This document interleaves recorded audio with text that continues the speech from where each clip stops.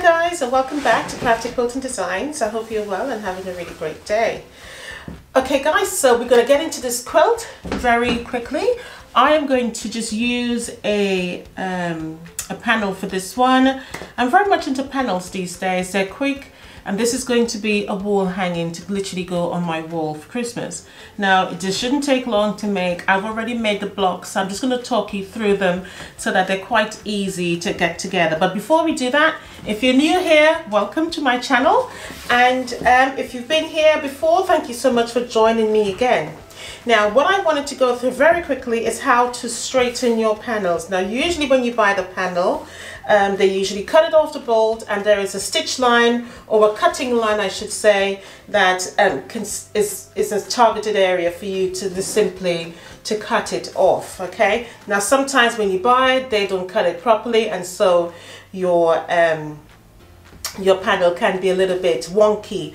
Now, what I tend to do to straighten it is that and I'll tell you what I don't do. Okay, so what I've learned is that if you fold it, say front sides together, or wrong sides together, it doesn't matter. What for me is that I cannot see where the other side is in terms of it, whether or not it's lined up properly. Okay, sometimes they come with a border, like this one comes with a border, sometimes it comes with another border on the other side as well. And so therefore, if I fold it, I find that I cannot tend to see on the other side where it's landed properly. And what I mean by that is simply because the fact that it's wonky, it hasn't been cut straight, I may cut into an area that I don't want to cut. So what I tend to do is to open it up.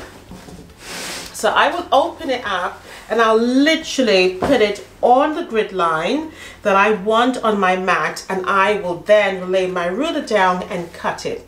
And I will do that for all the sides. So whatever I cut away from the right side, I will cut away the same on the left and the top and the bottom, and that's how I actually straighten it out. All right, now this one has lots of colors in it, as will all of your Christmas panels. Now I am going to keep this border on there, and it's a sleigh. I'm going to keep it on. Now you could cut it off and simply add another border to it, but I choose not to. I think I like it the way it is, and I'm simply just going to add a border around it. Now I am going to add a very simplistic block around it, and I've already cut it out, and I'm just going to bring it in the shot and show you what they are. So it's very non-conventional Christmas colors, but it's a border, and there is this sort of sky blue already in the panel. Now all I've done here is cut from yardage, and I've taken 2.5-inch strips, and I sew them front sides together, and I've cut them 4.5 inches. That's all I have done. Okay, now to lay this out is quite simple. You can get lots of different orientation to lay the border out. Okay, now I am just going to go with 1 row. Now if you want, you can do 2 rows for the borders using the same block, and I'll show you what I mean. So let me show you first of all a block idea. So for example, if you want, you can have the black as a dominant color. Put that there, and the other one like so, and therefore you get the real dark, that sort of cross or twisty turn in the middle. If you want, you can use the other color instead of the black, and I'm just twisting it to get the blue. All right, and that's what I mean. If you want to use just a whole block, okay, you can do that as well. Okay, if you want, you can just simply do this as well as another block. Entirely down to you. Let me see, there's another one. Or if I turn it this way and that way and this way and that way, you get this one as well. which might be similar to the one we just had. If you want also, you can just simply put it together like so.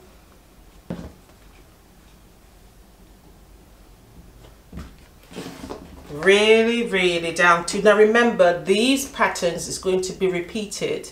So if this is your block, it's going to be repeated. So it's going to create something really pretty. Because if you make another block, let me do one and show you what I mean. So I'm going to make that simple block there. And I know it doesn't look anything special, but if I were to then do the same thing like so, and then put the black on the outside, it literally gives you another pattern.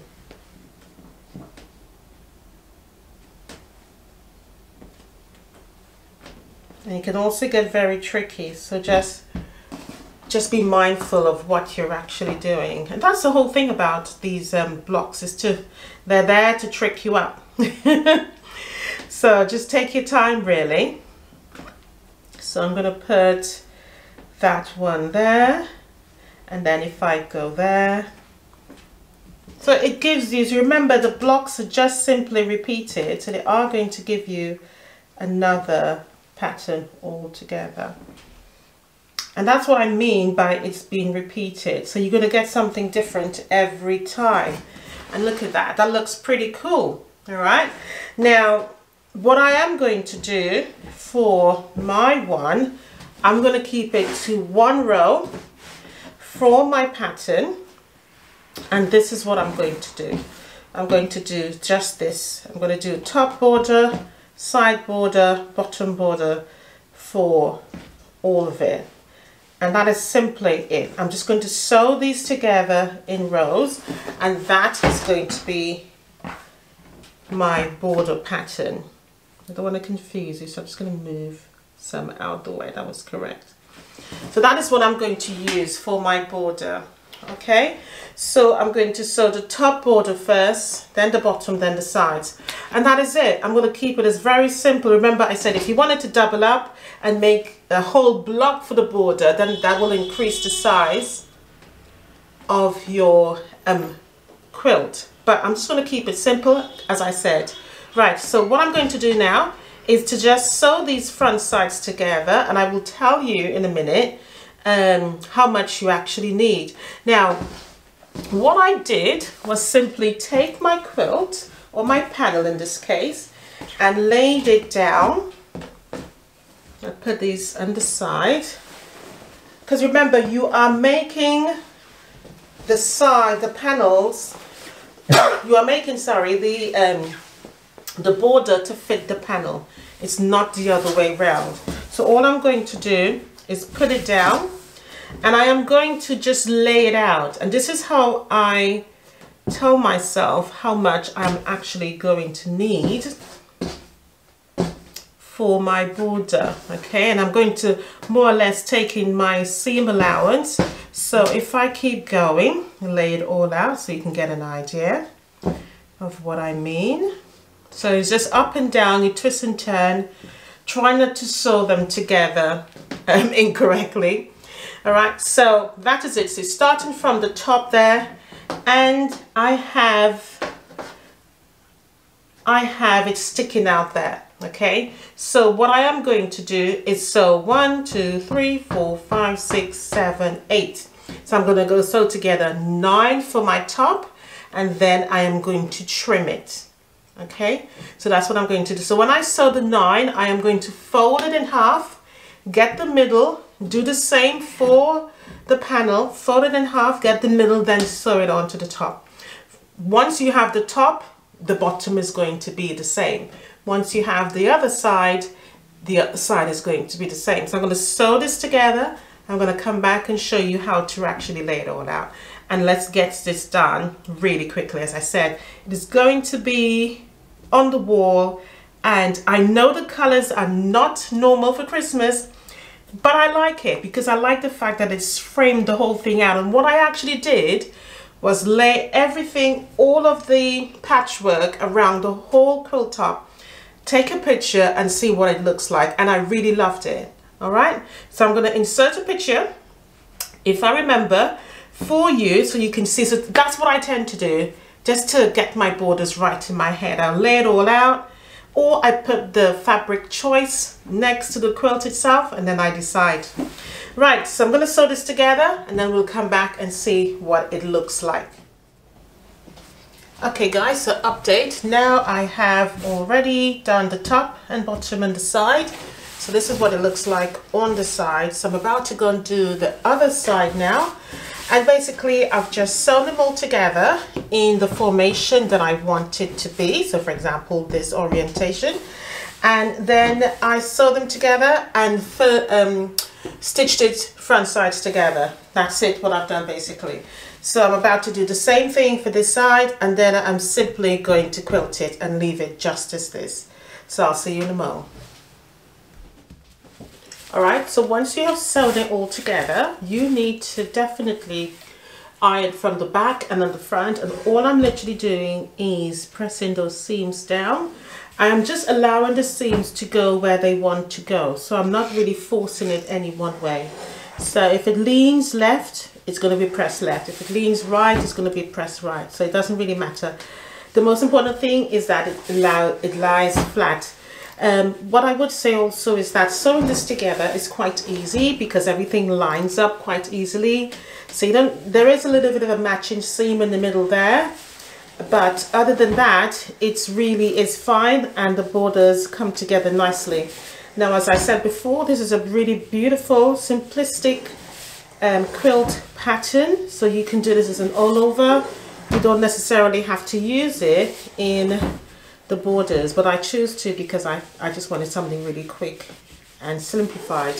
So once I've done the back, I'm going to go to the front now and press it flat, okay? And this is what I mean by making sure the seams line up so that you can see it lines up really nicely there and it's not out of sync with each other. And I'm not using any steam here, it's just literally a dry iron, and I'm just pressing it flat so that it lays on nicely. Now what I'm going to do is simply sew this on, and then I'm going to start quilting it. All right, so we're going to get started on that.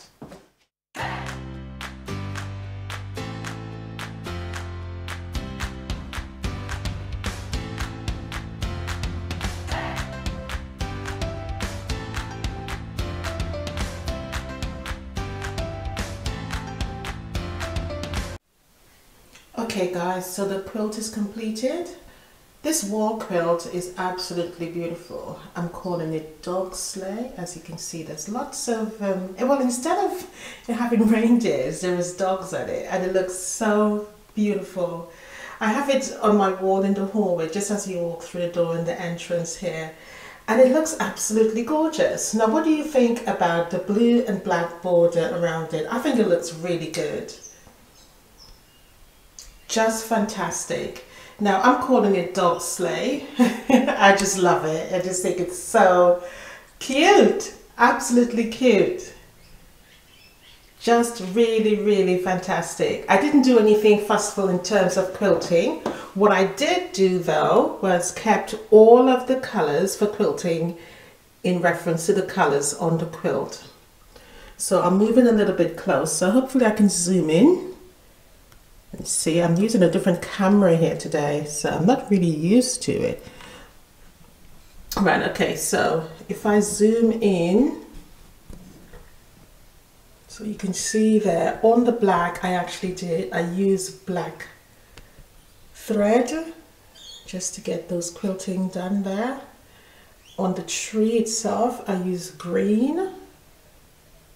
On the dogs, I try to use the color of the dogs. Moving it all over, and then on the background, and when I say the background where the Dalmatian is, I just use swirls. So literally just kept to the colors, but I think it looks really beautiful. I'm just loving it. I really didn't want to make any changes to it at all other than use it for what it is. But I wanted to do something different with the borders, and I think it works. What do you actually think, guys? Let me know in the description box down below. I just think it looks really fantastic. Absolutely beautiful.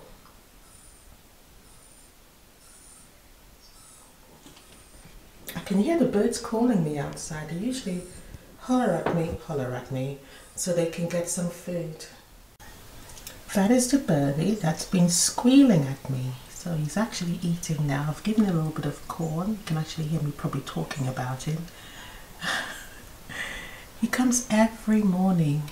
It's him. I think he is the baby. And I think it's dad and mum that comes together. And they usually make a holler of a noise. I've probably caused a little problem for myself because now they expect me to feed them all the time. But yeah, but they... So he's been hollering and squealing at the door, and they don't usually fly away. They stand there and watch you. It's like, where's my food? But yeah, I don't know if you could have heard him when I was recording before, but anyway, he's actually eating. One of the favorite things he likes to eat is Doritos, so I've just crumbled up some and gave it to him there, and I can just hear him pecking. He absolutely loves it. Alright, so let's go back to the quilting. Oh, this is a magpie, by the way, and they're very, very clever birds. They are so clever, I tell you. Very, very smart. Right, so let me go back to the quilt, and then okay then. So Mum has come now to eat. You can see her there eating. And she has a bit of a bad leg. That's one of the reasons why I tend to feed them. But they're definitely a family, I know that for sure. Sorry about my chair squeaking. I'm trying to be very soft and gentle so they don't hear me. But yeah, Mum's the one who's actually sitting down there. She hops, and so she doesn't. I don't know if she gets a good feed, but she looks pretty healthy otherwise. I don't know what's happened to her, but they've been coming here since we've moved in. Yeah, so there they are, enjoying their breakfast. And they come for lunch and dinner. He's looking right at me. Lunch and dinner also. So they'll come, the younger one, the first one, because Mum is hopping there. So the younger one, he's the one who actually makes the noise. Sometimes Dad does it as well. He'll come and make the noise, and it's literally really loud. So you've got to calmly, you can't really ignore the sound. He's looking at me, you know I'm talking about him. But yeah, it's just such a joy to watch them. It really, really is. I can spend hours doing it. But they are beautiful birds, very, very sensible. We haven't named them, but they do recognize us. They're wild birds, but they do recognize us, and they know where to get their food, and they know what noise to make for us to come out and give them food as well. So alright guys, I just thought I'll share with you what happens in my daily life with these magpies. There's usually 3. I don't know where Dad is, but I'm sure by the time I put the camera down, he's going to appear as well. Okay, so see you later. Bye.